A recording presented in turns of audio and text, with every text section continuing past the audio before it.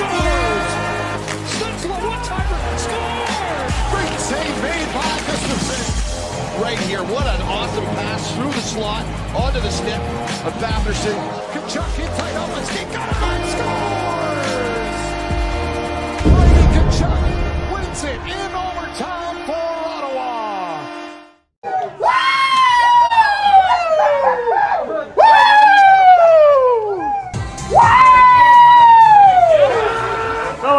Brady Kachuk is all Ottawa Senators fans right now as the Ottawa Senators win back-to-back games in Alberta. They sweep through Alberta, taking down the Calgary Flames and the Edmonton Oilers. In today's video, we're going to recap both games as both were huge wins for your Ottawa Senators as they have about 50 games to go in the next 100 days. It's going to be crazy because of COVID. They've had so many games delayed. They're going to have a lot of games now coming up, but hey, guess what? The good thing about that is they're on a roll right now. There's a lot of games to go, and hey, you know what? This team has came out of nowhere before to make the playoffs. Cough, cough, Andrew Hammond and the Hamburger Run. And hey, you know what? Maybe 7 years later, the Senators can do it again. We shall see. The Senators certainly have enough games to make a run here. Regardless, back-to-back wins in Alberta. It's not easy whatsoever. So let's go, baby. But before we get into the game recaps, a couple of things. Firstly, Drake Batherson is going to be the representative for the Ottawa Senators at the All-Star Game in Vegas. Congratulations, Drake. He is basically a point-per-game player. 30 points in 26 games played this season. He clearly has the best contract in the National Hockey League. Well-deserved honor for Drake Batherson as he's headed to the All-Star Game in Vegas. On Thursday, Ottawa took on the Calgary Flames in the first game since the New Year's loss against the Toronto Maple Leafs, and this was a huge win for the Ottawa Senators to kick off the Alberta road swing. Firstly, Nick Paul scored a couple goals in this game. Beautiful pass on the second one from Connor Brown. Speaking of Connor Brown, he got a goal and an assist in that game, and Drake Batherson, after getting awarded with an all-star spot in Vegas, also tucked home a goal as the Senators extinguished the Calgary Flames 4-1 in Calgary, and Matt Murray gets his first win since April 2021, his first win on the season, and he deserved that win, making 27 stops. And early on in that game, Calgary was all over the Ottawa Senators, and thanks to Matt Murray, he helped settle down the Ottawa Senators and gave them a chance to win this game. He made some big 10-bell stops, and because of that, the Senators did not give up a goal early, and because of that, they kept their momentum going as they started to push against the Calgary Flames. So a great win there for Matt Murray, his first on the season. He's now 1-6 on the season. And you know, like in the game last night against Edmonton, Matt Murray looks really poised in the net, real strong, moving really well throughout the crease and tracking the puck really well. But most importantly, no big rebounds. He's not giving up the big rebounds, which is doing wonders for the Ottawa Senators defense, so they don't have to scramble and try to bat the puck out of the front of the net. So great there for Matt Murray. Well positioned, good game for him. And you know, Connor Brown is a warrior. I gotta mention this. He broke his jaw before the game after Tom Chabot took a shot. The puck ricocheted off the post, hit Connor Brown in the face during warm-ups. And DJ Smith, he sensed there was something wrong, but Connor Brown said he was good enough to play. He got a goal and assist in that game, but then it was later diagnosed that, yeah, he broke his jaw. He's going to be out for some time. So Connor Brown, absolute warrior, scored a goal, got an assist, 2-point game with a broken jaw. Absolutely insane. Unfortunately, though, he will be out for a while. Huge loss for the Ottawa Senators. So, you know, gives opportunity for a guy like Alex Formenton, for example, to push for a top 6 role, or more so a continued top 6 role anyways. As well, Scott Sabrin dislocated his finger in an absolute beatdown, unfortunately, to Milan Lucic. Shout out to Scott Sabrin, friend of the show, you know, getting in the ring there with Lucic. But Lucic is an absolute animal, so, you know, that's just tough to beat. But, you know, with Connor Brown, once again, it's a tough loss for Ottawa Senators. He's going to be out for some time. And now this gives an opportunity for a guy, like I said, Alex Formenton, to potentially keep that top 6 role. A guy like Nick Paul can push up there. And then, like you'll see in the Edmonton part of this video, Ottawa actually switched up their lines. And you know what? It actually paid dividends for them. But besides that, speaking of all that, let's just get to the second game of this video as Ottawa took on Edmonton last night. So last night, Ottawa took on the Edmonton Oilers. And, you know, Ottawa had some struggles against Edmonton last season because of the Canadian division. The Ottawa Senators had to play Edmonton way more than usual, 9 times to be exact. And, yeah, Ottawa lost all of those games against Edmonton. Yeah, that's right. All 9 games lost to the Edmonton Oilers last season. So it's safe to say the Ottawa Senators wanted to win last night in Edmonton, because let me tell you, it's been a while since they have. However, you know, it looked good early on. Josh Norris gets a power play goal for the Senators, 1-0 lead. And then Matt Murray continues to play fantastic Big 10 bell stops. I mean, we'll talk about him after the game recap as I go through the score. But Matt Murray was fantastic in that first period. I think the Edmonton Oilers probably could have scored 4 or 5 times. Unfortunately, though, they did score in the final minute. Zach Cassian alone in front. Unfortunate goal. Bad bounce for the Ottawa Senators. Tough for Matt Murray, too. But the worst part about that is it's kind of a backbreaker goal. Giving up a goal in the final minute, especially when you were somehow leading 1-0 but getting outplayed, it just sucks. It really zaps all the energy out of you going into the first intermission. And that's really what happened, because we go to the second period of play. Edmonton gets 2 goals in that period. Suddenly going into the third period, Ottawa's down 3-1. Looks to be no hope for the Ottawa Senators.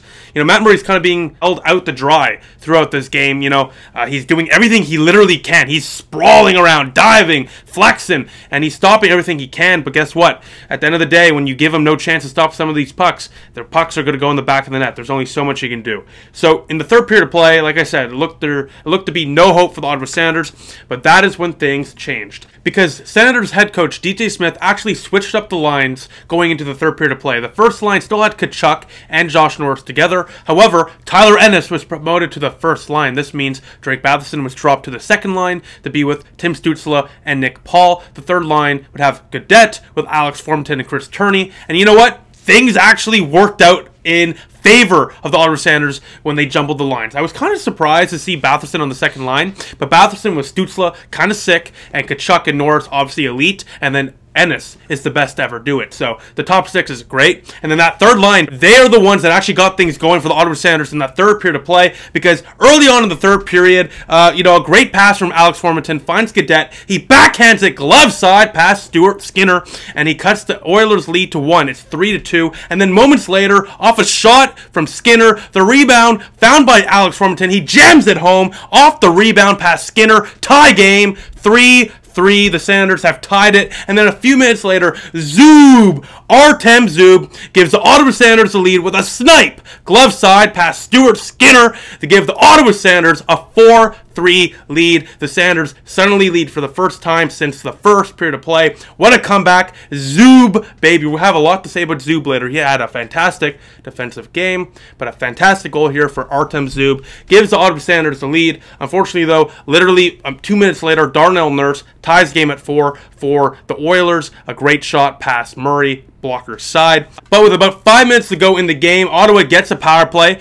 Josh Norris's helmet breaks, so he needs to go to the bench to get a new one. As you can see on the screen here, Austin Watson's helmet didn't fit. Dylan Gambrell's helmet did fit though, and guess what? Gambrell's helmet is magic, because Josh Norris gets his second power play goal of the game, giving Ottawa the lead right back. It's a 5-4 game for the Ottawa Senators, as Dylan Gambrell's helmet is magic for Josh Norris as he makes it 5-4 Senators. Moments later, in the last couple minutes, Zach Sanford gets a goal, a 200-foot empty net goal, as the Ottawa Senators win it 6-4 over the Edmonton Oilers. They sweep Alberta and Biznasty. Guess what? It's not a lock. The Ottawa Senators never bet against the Ottawa Senators. You got sensed.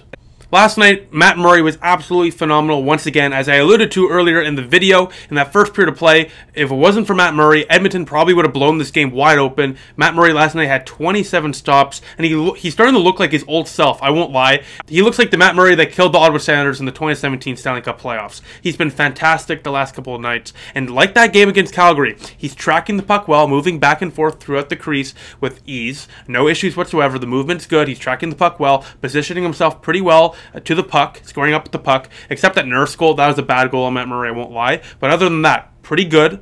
And more importantly, once again, no big rebounds. He's gobbling up that puck, which is really helping out the defenseman in front of him. So another great game for Matt Murray. If he can continue to play this well, that $6.25 million deal is going to look good. And more importantly, the Senators can go on a run here and maybe even push for a playoff spot. I know, listen, we're one of the worst teams in the National Hockey League right now, standings-wise, but we have so many games to go, and the vibes around this team are absolutely insane. Who knows what can happen? I honestly don't remember seeing an Ottawa Senator team, let alone, you know, not even Ottawa Senator, I don't remember seeing a National Hockey League team this tight-knitted with one another. I mean, this team absolutely loves each other. It's absolutely insane. You can look at the screen right now, all the players, that Brady Tkachuk scream, of course, you know, the players hugging each other, the Sellies, everything. The vibes around this team are absolutely insane, and you know what? If everything goes right, if the goaltending starts to click, if the forwards start to produce even more, it gets some depth throughout the lineup, you start getting healthy, and the defense can continue to play as well as they have been playing as of late, who knows? Maybe Ottawa can go on a run. But the vibes are absolutely insane around this team right now.